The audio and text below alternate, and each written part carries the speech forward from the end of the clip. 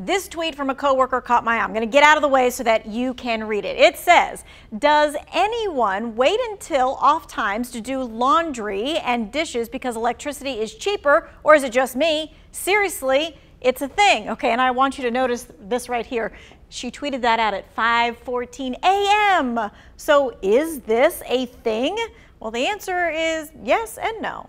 Most customers for Duke Energy are on a standard rate, and the standard rate that most customers are on is generally the same at all hours of the day. So there really isn't a time where energy is more expensive than another during a typical day.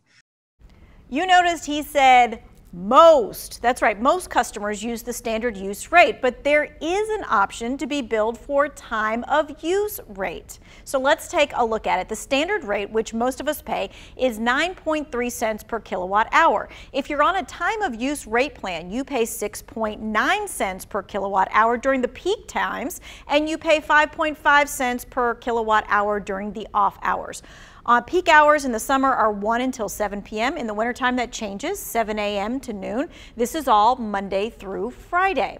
Well, the time of use is 2 to 4 cents cheaper per hour than the standard use, but there's also something called a demand charge for time of use customers. It's anywhere from $10 to $28 a month. So you're really going to need to tally this up to see if time of use will help you save money or not. A lot of people ask us, do you know how much energy I'm using on my television right now? No, we typically don't. We only know the energy that's coming through your meter at the edge of your house.